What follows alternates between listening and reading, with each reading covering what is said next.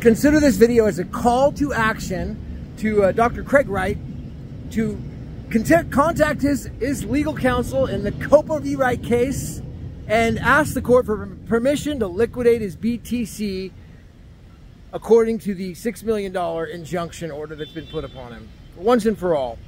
I did a video yesterday, we've talked a little bit about this already before in the past, that the court in the COPA v. Wright case has issued a $6 million injunction permitting Dr. Wright from liquidating any of his assets.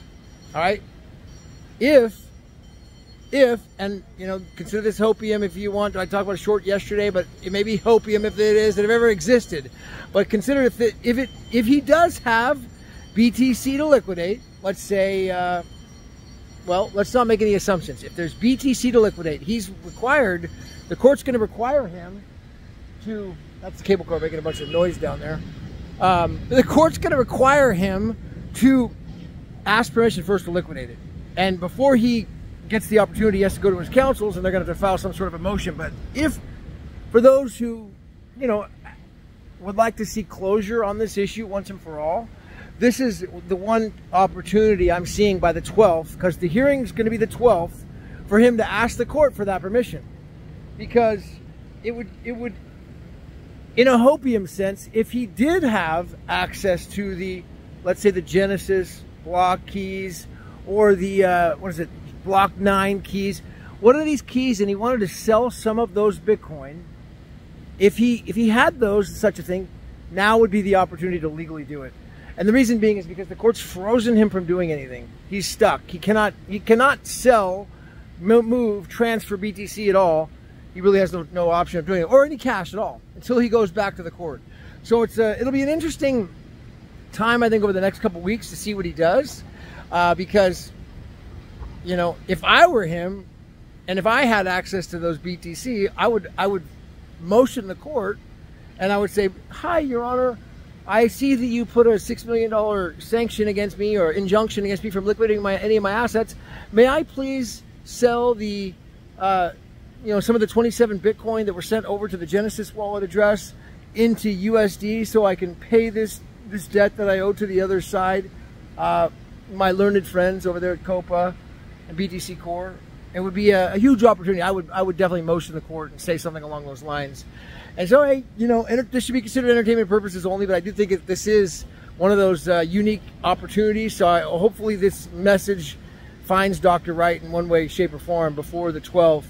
I don't think he needs to hear this, to be honest. He's probably got this, whatever he's going to do, he's going to do. He's got it thought about in his head and his strategies.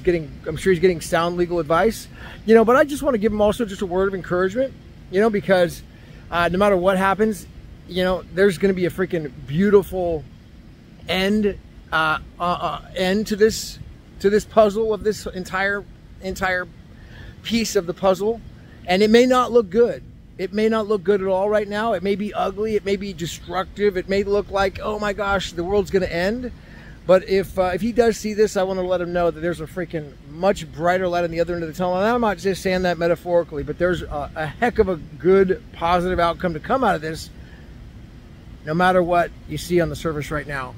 But so consider this as a call to action, and if there is such access, if there is such private keys that exist in some place or trustee, now would be the time to contact that trustee and start to set the foundation. Because if he was asking the court for the legal right to do it,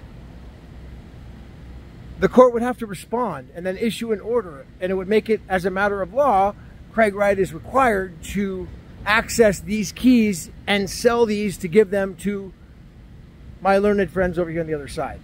And, you know, in a funny way, wouldn't that be poetic justice? Don't they call it poetic justice? Or injustice? You know?